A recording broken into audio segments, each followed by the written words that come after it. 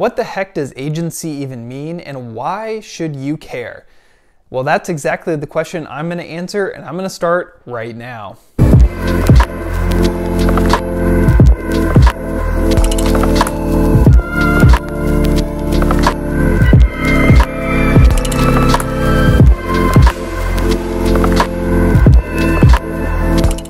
Hey guys, Hans Struzyna with the Gunderman Group at Keller Williams Luxury International coming to you with another video. This time we're going to talk about the concept and the definition of agency, specifically what it is and why it even matters to you. Most people think that when they hire a real estate agent, it's just a title, right? But agency is actually a really important definition and very core and fundamental to everything that you're going to experience with your real estate agent, the way they're supposed to act, the way they're supposed to treat you, the laws that they're governed by, and really exactly what it is that their license actually says. Hopefully, if you get value out of this video, you'll consider subscribing to the channel, giving the video a thumbs up, hit the bell so you don't miss any of the content I'm going to put out on a weekly basis about the real estate market here in the Bay Area and everything that you need to know to be successful here.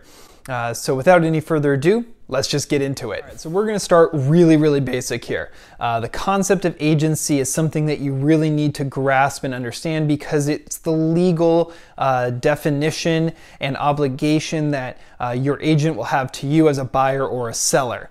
So if you don't really understand this, it's hard to understand potential ramifications down the road, as well as just at a very core basic level what you should expect in the relationship. Every state is a little bit different in the way that it does this, but most states defer to that state's common law. And again, those are a little bit different state to state, so you want to make sure you read up on that understanding. But there are a few states who have used the transactional brokerage model, which then through statutes that have been written, then would govern that relationship.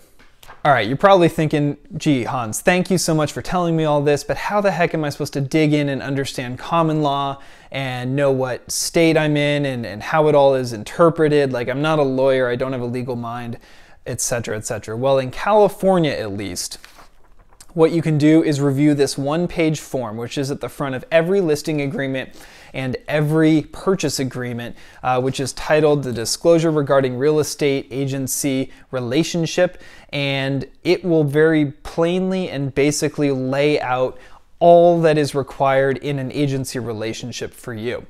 So on this form, what you're going to find at the very top of the buyer section and the seller section is this concept of a fiduciary relationship. What that is a legal definition that basically says that that individual, in this case the real estate agent, is acting in your best interest as opposed to their own. The actual verbiage that they use here is a fiduciary duty of the utmost care, integrity, honesty, loyalty in the dealings with the seller or the buyer, as the case may be. So as you work your way down the form, one thing that's interesting, regardless of if you're in the buyer or the seller section of the form, is it's going to say to the buyer and the seller, meaning the agent who represents the buyer has to give the seller and the buyer this exact treatment. Diligent exercising of reasonable skill and care in the performance of the agent's duties.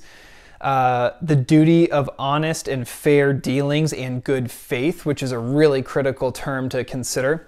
And then duty to disclose all facts known to the agent materially affecting the value or desirability of the property that are not known to or within the diligent attention and observation of the parties in a contract negotiation. Like, a lot of people ask, well, if we're negotiating and I'm gonna tell you that I would take, $1 million for the property, and then you tell the other side that I'll take $1 million, and then I could have actually gotten $1.05 million, for example.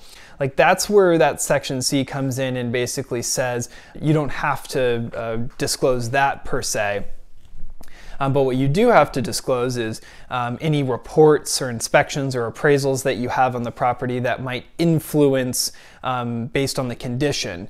The seller's desire or the buyer's desires don't fall under that, especially in negotiation.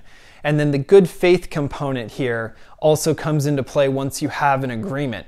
Oftentimes the courts will not go back and try and rewrite the terms of a deal based on the good faith component here, because negotiating, obviously you have two sides that have opposing interests, but what they will do is once a deal is reached, they will try and make sure that everyone used good faith and fair dealings in upholding the terms of those deals. For example, you had a document that would prove that the foundation was faulty and you held on to it, and didn't turn it over in the proper amount of time or at all, like that kind of thing would fall under this, this clause.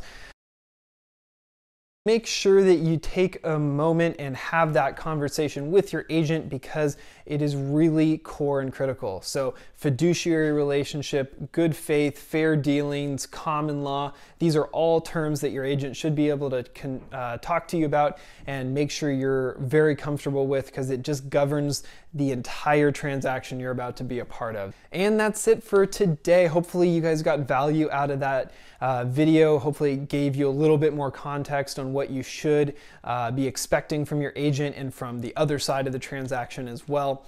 If you did get value, please consider giving the video a thumbs up and subscribing to the channel and liking it with the little bell so you get the notifications when I put new videos out, because I'm coming out every week with new real estate content to help you achieve your real estate goals. Thanks for tuning in. This is Struzyna with the Gunderman Group at Keller Williams Luxury International, signing off for now. See you on the next one.